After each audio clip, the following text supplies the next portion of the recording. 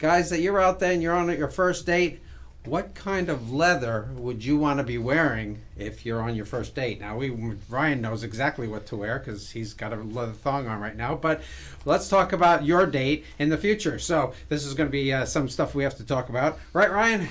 I don't know. I'm not wearing one. Oh, he's not wearing underwear. Okay. If you're on a hot date, this might be the one right there. Okay. Melody, have you had a date with somebody who would wear this before? No.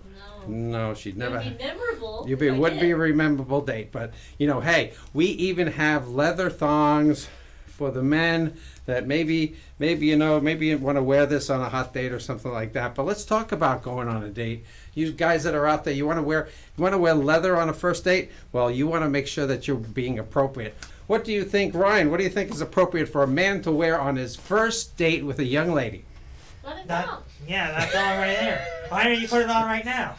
Wait a second. I'm going to put it on. Okay. You know, you never know what you're going to need. You wear a nice leather jacket, which will make you look quite impressive if you actually go out there on your first date.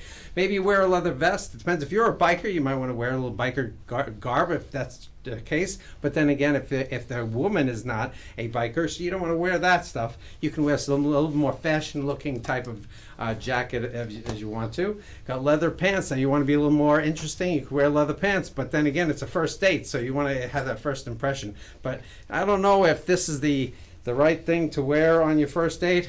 But you know, Ryan will tell me on his first date with somebody new. He's going to tell me if this works. Okay, it could be something he wears on his first date, aka